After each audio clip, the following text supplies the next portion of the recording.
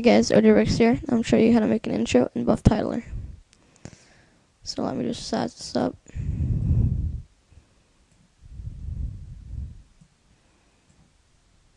Whatever. Alright. So when you open up BluffTitler, it's a pretty old program, but it's pretty useful.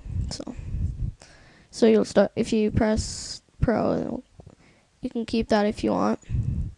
So if you do want that one, just click on this and then just change the name, whatever. But I'm gonna show you how to make one from like scratch. So press, you show yes. Okay, alright. Start off something like this. You can just change text. I'll just put hello. Alright. So you can find one that you'd like. So if you like that one, you can keep it. That was string. That's string 2. String 3. So you can just pick one of these. See if you like that. Whatever you want. So just pick one of these kind of fonts. Not really. I'm just going to find one that I like. Whatever, I like that one, for say. So keep that one. Alright, so you'll start off with 3 seconds. If you want more, press insert time 10 times to add 1 more second. 1, 2, 3, 4, 5, 6, 7, 8, 9, 10. So then you'll have 4 seconds. I'm just going to add 5 seconds. Alright, so I have 5 seconds. Let's start. So at the start of your timeline 0, 0, 0, 0, 0, just pull it back till you cannot see it. So about there. And just go to where you want it to zoom in. I'll put 2 seconds. I want it right there. Alright, so I got that.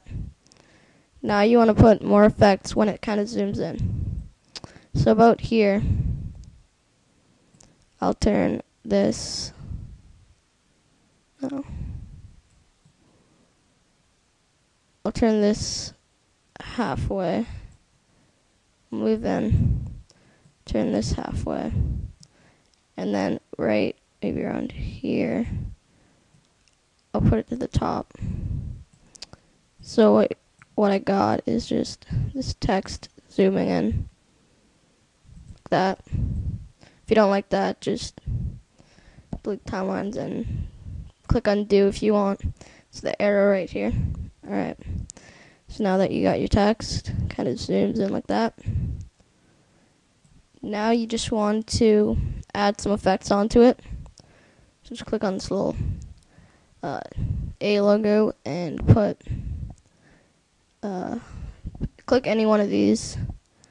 I'll take Sparkle 2.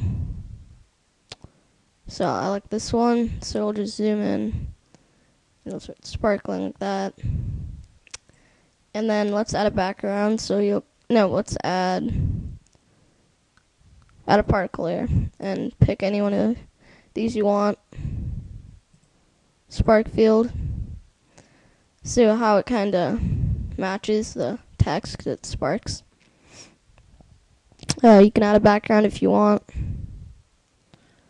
But that's mainly all I can show you. You can add a background if you want. Again, choose your own, or you can choose BluffTitler's.